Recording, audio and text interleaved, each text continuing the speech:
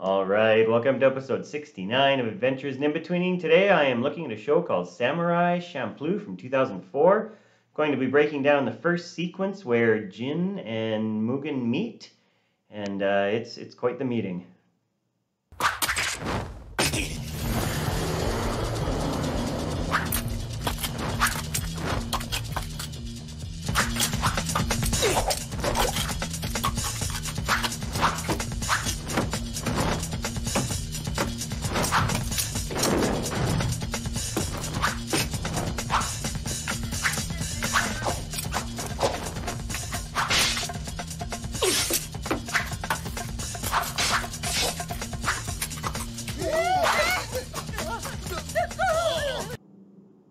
Wow, that is a lot happening in a short amount of time. So you can see I'm adding a strike counter at the top there to see how many different strikes they're taking at each other. We can keep track of them. Here's Mugen's first strike.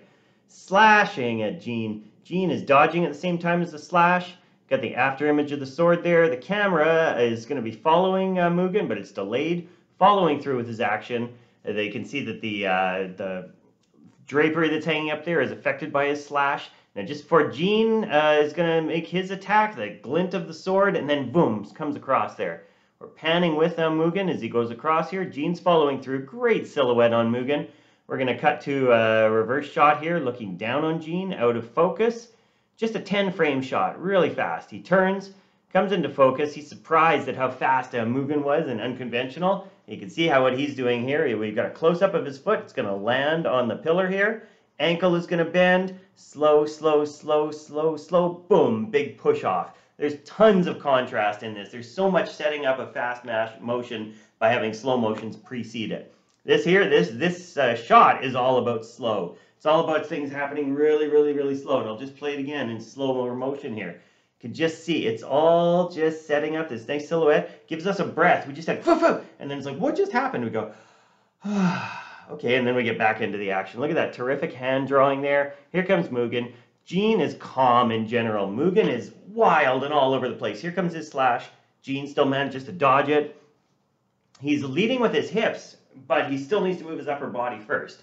And then he's immediately counter-striking. Mugen is dodging in the air, doing his flipping around there, continues his follow-through. Look at this wonderful tight silhouette of Jin. If you ever look at silhouettes of Jin, does this quick move, very tight silhouette. Mugen's all over the place, so much going on. He throws himself back here to avoid the next strike. Jin can't get him. Jin was ready to do the backhand, but suddenly, Mugen's right on him. Spinning him around. Jin is like, well, okay, I haven't fought anybody like this before. Now Mugen is bending here. Boom, separation. Keeps his eyes looking back, watching Jin. Now Jin's kind of gesturing forward with his sword here. Mugen's sword comes up just in case, but that wasn't really an attack. Mugen was already too far away. Mugen's retreating here, and they're settling down. Even this foot, watch the screen right foot here of Mugen. Settles it down, even how he stands is unconventional. And now we got this nice foreground elements here. Got this perspective on the left side with tables and chairs. Both of them are sizing up the situation. They have a bit of conversation and they're back to it. Now Mugen, again, he's just telegraphing his next move. Jin is much more compact. He can't see what's coming. He's hiding what's about to happen. Mugen, look at it. Look at the wildness of that slice there. Here comes Jin, ready to swing.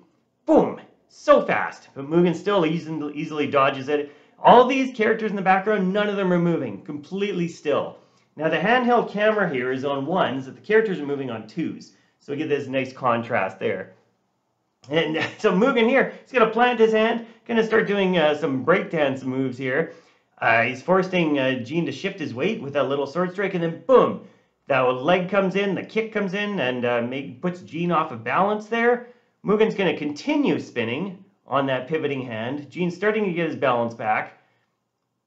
Regaining his footing. Mugen's still spinning on that hand. And now he's going to turn that into an attack with the other leg.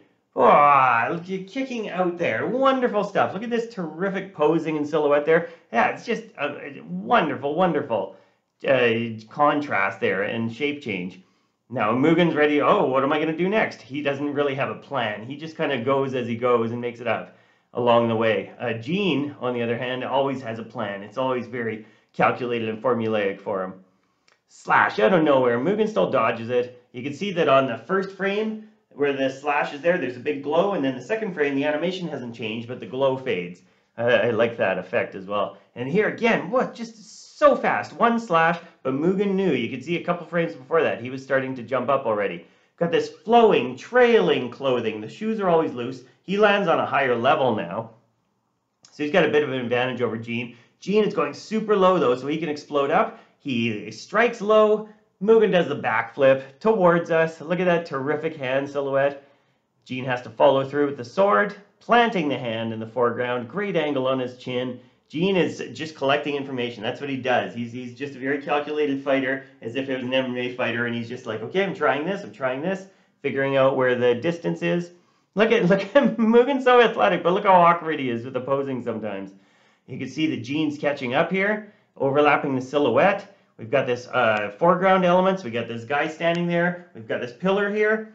This pillar is going to come into the story in a minute or two. Mugen's going to continue forward. Jin's getting ready for the attack. Now we're going to do an angle change. This is going to be important to sell this strike here, because then their silhouettes are completely clear from each other. Here's the strike, here's the silhouette, and this angle helps sell that. Look at the shape change here on Mugen. Between these two poses. Just wonderful on one frame. He's going to continue following through and tumbling here. Terrific stuff there. Now again, slowing in, getting ready for the next move. Jin comes in. Now Mugen, again, he uses everything that's going on around him. He'll use a table, a pillar, any kind of props or anything like that. Now Mugen's covered. Jin's going to pause here. He doesn't quite know what to make of it. He just puts the hand on the table and it's like, oh, okay, what am I going to do with this? Is he going to come through the table? Where should I go? Boom! Mugen shoots up to the top. We pan up there real quick to reveal him. And that's going to go into the next shot. Go wide. Mugen has the upper hand. Jin's still looking over the table there. Wild slash. Jin dodges. Mugen is going to now land with his foot on the pillar here. Keep an eye on that pillar. We'll come back to that. Now he's going to attack. Look at this, again, crazy silhouette. Jin is surprised here. He's taken aback. There's the big slash coming down. Lands, clothing trailing. Just awkward, unorthodox.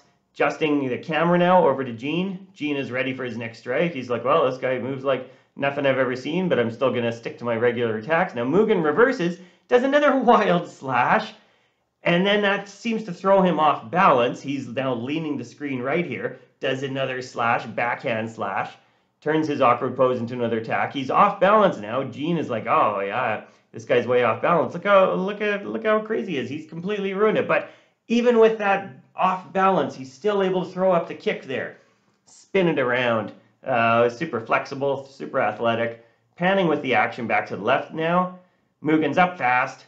Jin's getting ready for the attack. Mugen's still dodging. No, he's attacking. It looked like he was dodging, but no, he's swinging with his foot there. So he's ahead now, 11-7 in the attacks.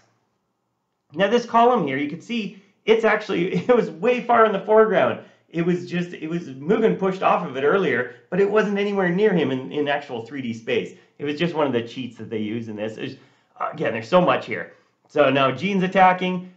He hits Mugen's shoe here, and we can see the metal plates on the bottom of Mugen's shoe. We've seen that a few times earlier in this shot already, or in this sequence, but this is the first close-up where we actually see that it's useful. Now he goes and reverses a great extension. Sword hits, the back of the sword hits Jin in the head there. Jin's still in tight silhouette. Mugen's in super wide silhouette all over the place. Mugen's coming up, avoids the slash, regains his footing. Jin's in control now. Coming forward, reverse the angle here. Now Jin's on the left. Mugen's going to attack. We got all this foreground elements. Gives us an interesting angle on this with the blurred foreground. Mugen comes forward with the attack, up to 13-9 now. Jin fights him off. He's always got, a very conventional, solid form. Moving forward, whoosh, wild slash. Mugen dives down. Again, he's pivoting on his hand there, showing that he's willing to use anything around him. And Jin's always just going to rely on his sword. Jin's pressing towards him now. Now we're on the exterior of the tea house. We see Fu here. This is the first time that she's meeting the two of them together. She's already met Mugen and made a deal with him for 100 dumplings, I believe, to defend her against some ruffians. Look at the slash there. Here comes all the fabric and the cloth fluttering down. Gene goes through, even a piece of the cloth catches on Gene, interacting with the environment. And that's about the only time that he does interact with the environment. It's unintentional. And of course, everybody's like, let's get out of here, and they're booking it back into the tea house. Whew! So much going on there, and I know I missed a few things as I was going through it, but yeah, that's just one really short 30-second fight sequence from this terrific show. If you get a chance and you haven't seen it yet, please check it out. And thanks for watching. I'll see you next time. Take care.